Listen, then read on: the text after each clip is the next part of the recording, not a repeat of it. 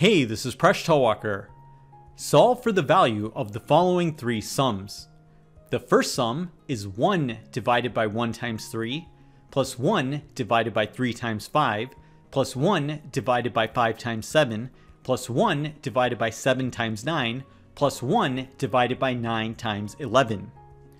The second sum is 1 divided by 4 times 7, plus 1 divided by 7 times 10, plus 1 divided by 10 times 13, plus 1 divided by 13 times 16.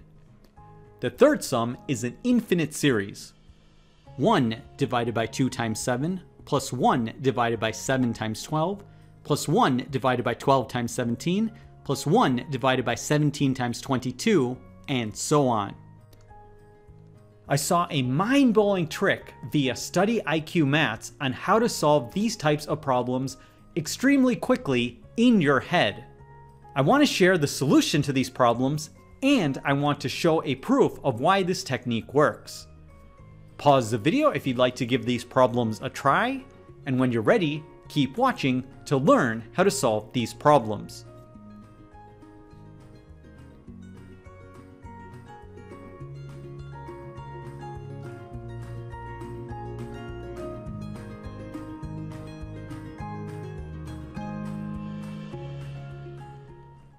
I will first present solutions to these problems, and then I will give a proof of why the technique works.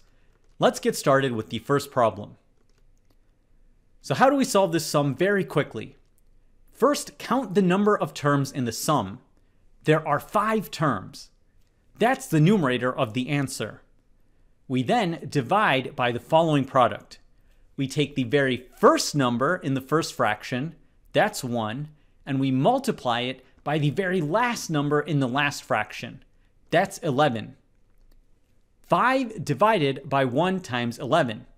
1 times 11 is equal to 11. So the answer is 5 over 11, and that's it. Wow. Let's use this technique to solve the second problem. In this example, we count the number of terms in the sum. There are 4 terms in the sum.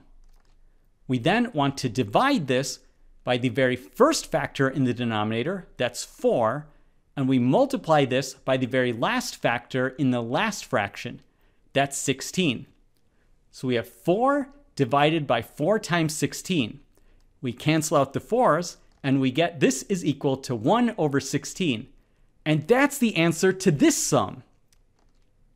Now, how do we solve for an infinite series? We can't count the number of terms because the number of terms is infinite. But there's a similar way to solve this problem very quickly. The numerator is equal to 1. We then divide by the very first factor in the first fraction, so that's 2. Then we look at the difference between the two factors. So 2 to 7, we want to add 5 here. So we take 2 in the denominator and multiply it by 5. So 1 divided by 2 times 5, that's equal to 1 over 10. And that's the answer to the infinite series. I was so amazed by this trick. The question to me, though, is how does it work? So now let's do a proof of why this technique works. We start out with a general pattern for all of these sums. So here is the finite sum of n terms. Each term in the sum has the form 1 divided by k multiplied by k plus d. So what we're going to do is we're going to analyze each term in this sum. To do that, we'll use a partial fraction decomposition. This fraction will be equal to some number p over k plus some number q divided by k plus d. We'll bring the k multiplied by k plus d to the other side. Then we will distribute. In the first term, the k's will cancel. In the second term, we have k plus d canceling out. We now will distribute the p term, and then we will group like terms. We will factor k. On the left-hand side, we have 1, and that's equal to 1 plus k times 0. We can now equate coefficients. We have 1 is equal to p multiplied by d. This means p is equal to 1 over d. Then we have p plus q is equal to 0. We just solved that p is equal to 1 over d, so that means q is equal to negative 1 over d. We now can solve for the partial fraction decomposition. P is equal to 1 over d, and q is equal to negative 1 over d. We'll just move this negative sign to the second term over here. So we have the partial fraction decomposition that this is equal to 1 over d divided by k minus 1 over d divided by k plus d. We will use this formula on each term in this sum. So let's apply it on the first term. Here, k is equal to a. So the partial sum, we apply this formula, then we will apply it to the second term. Now in this, k is equal to a plus d. So we apply the formula, and we'll keep doing this for every single term in this sum. We get an interesting pattern here. In particular, the second and third terms will cancel out. Then the fourth and fifth terms will cancel out, and this pattern will continue to the penultimate term. So only the very first term and the very last term will survive. So the partial sum will be equal to the following. And I want to mention this is an example of something interesting. When you have a sum where only the very beginning and the very end survive, that's reminiscent of a telescope that retracts upon itself. For this reason, this is known as a telescoping sum. So we figured out the partial sum is equal to 1 over d divided by a minus 1 over d divided by a plus nd. We now need to simplify this. We'll move the d terms to the denominator. Then we will get a common denominator.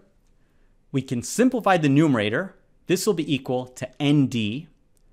Then we have a d factor in the numerator and the denominator, so the d's will cancel out. So the partial sum is equal to n divided by a multiplied by the factor a plus nd. And this is exactly the formula we want. N is the numerator, that's the number of terms in the sum. Then a is exactly that very first factor, and then a plus nd is the very last factor, the largest number in this sum. So that's it. That's why this formula works. Now what about the infinite series?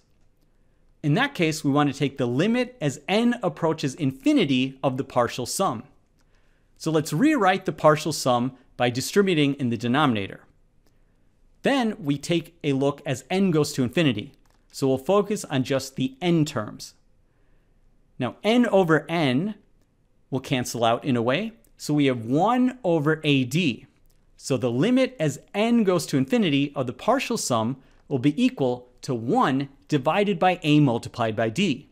Now a is exactly this first factor in the first denominator, and then d is the difference between these two terms.